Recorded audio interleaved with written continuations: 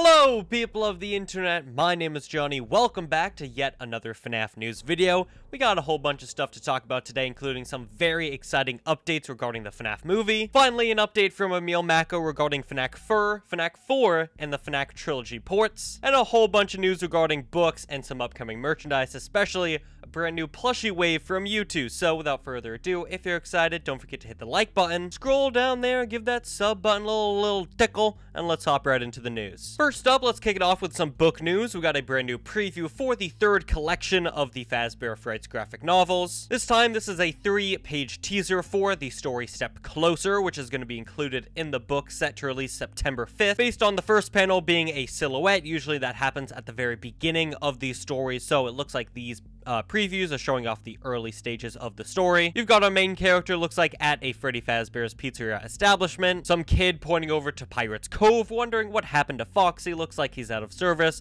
Then it looks like our protagonist meets up with a girl. They end up striking over a conversation, and then our protagonist goes over to a kid on an arcade machine. Like I said, the book's coming out sometime early September on the 5th, and I'd love to know what are your thoughts so far on the preview for the story and also the wider range of the Fazbear Frights graphic novel collections. Moving on now to some merchandise. We got some brand new Hot Topic products, including a Freddy Fazbear's Mega Pizzaplex hat. This looks absolutely fantastic, and even underneath the brim, it's got a nice checkered board pattern. Very in style with the Pizzaplex. I think it looks absolutely fantastic. And also found within Hot Topics is a brand new shirt, also featuring the Pizzaplex logo. This time it is a lavender tank top. YouTooz is back in the news because they finally revealed their next upcoming wave of FNaF products. This time it's a full brand new wave of plushies. They posted the full reveal of this wave earlier today. And as you can see, this brand new wave includes a sitting Glam Rock Freddy plushie, 2 sitting Toy Freddy plushies. One is called Rage Quit Toy Freddy, because it looks like he's lost his game of Five Nights with Mr. Hugs on his little iPad. You've also got a sitting Freddy Fazbear plushie, and then you've got the chibi-styled Golden Freddy and Marionette plushies, as well as 2 shoulder riders for the Sun and Moon characters from Security Breach. A very stacked lineup of plushies. Personally, I already own some variations of the Freddy and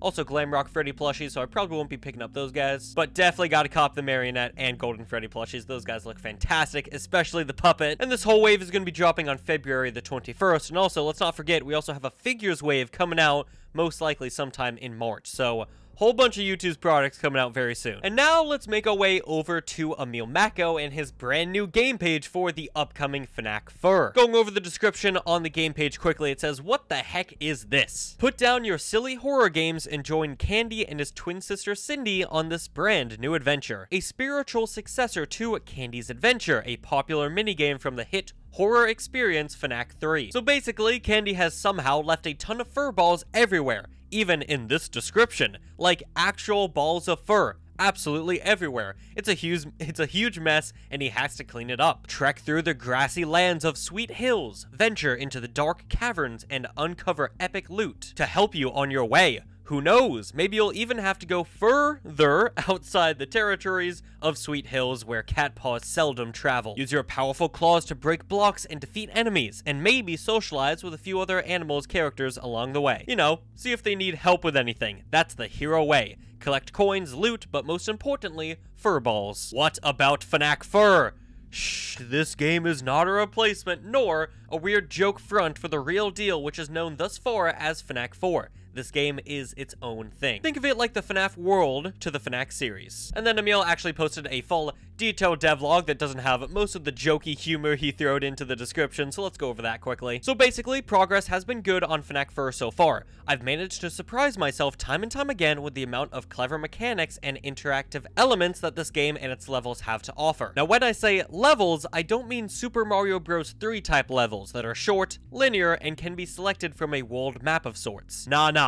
This game's world is more coherent than that. It's all one big level with different areas and sections. I haven't been able to share much about the game besides the teaser trailer, which we did a full detailed video taking a look at that, so I'll leave that link down below if you want more details on FNaC Fur, but I will try from now on to give updates when I can. I'm hoping to be able to finish this game soon so I can get on with the rest of the FNaC series, which I am also working on still. I know it may seem weird for me to start an entire new game when I appear to be knee-deep in projects, but honestly, honestly, apart from feeling like I don't have all the time I want/need, this is how I want things. It's good to be able to shift between projects now and then to avoid burnout, for example, but it also allows me to return to a project with new eyes, which helps to avoid tunnel vision, especially since I am a solo dev on my games. So I could develop major tunnel vision on every aspect of the games. But anyway, this was my introductory devlog post. FNaC 4 will be finished eventually. Afterwards, so will FNaC 4, along with the ports and updates of the FNaC trilogy. I'm truly sorry for keeping you waiting all this time, but you'll have to trust me to deliver on my projects. So that's a very short and sweet update on FNaC 4 and also some other FNaC projects that are currently still in the works. I personally don't mind Emil taking time to work on some other projects, even though I know a lot of people, because trust me, I get a lot of comments asking,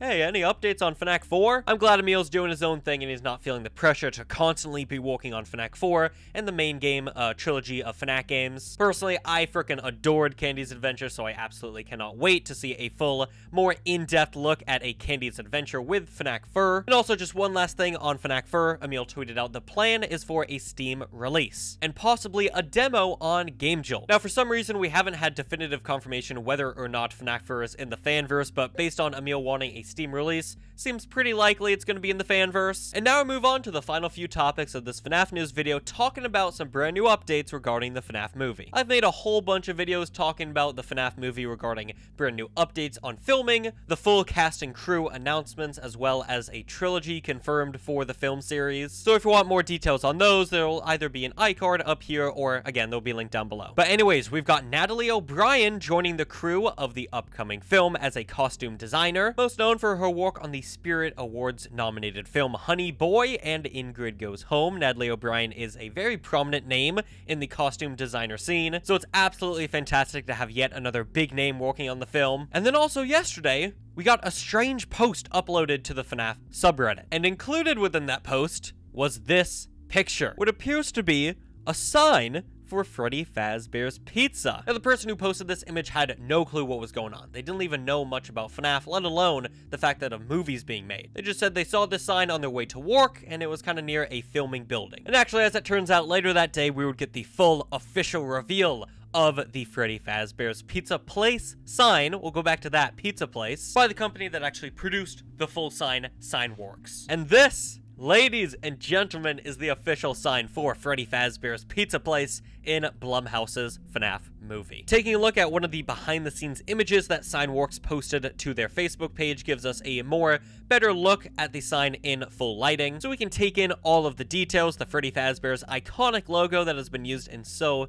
much merchandise, the bright flashing lights, as well as a slight but subtle checkerboard pattern behind Freddy, and of course, let's take a look at Freddy Fazbear himself, because interestingly enough, this version of Freddy has some gloves, as well as some green eyes, which, as I'm sure we all know at this point, those two details are not on FNaF 1 Freddy. A lot of people have been harping on this sign because of those two details. Honestly, I don't care that much. I think the gloves actually add to Freddy. Maybe that's a hot take, but I don't think he looks that bad with the gloves. I don't think the animatronics themselves are going to have gloves. I'm sure they just did this for, design purposes, just to switch things up for the sign out front of the pizzeria. But other than that, oh my god, the sign absolutely kills it. It looks straight out of the 1980s with Chuck E. Cheese and Showbiz Pizza, all those other pizza chains. It fits in so well, they absolutely knocked it out of the park with the sign, and I just can't believe, it's finally starting to dawn on me that this movie is finally being made when we're getting,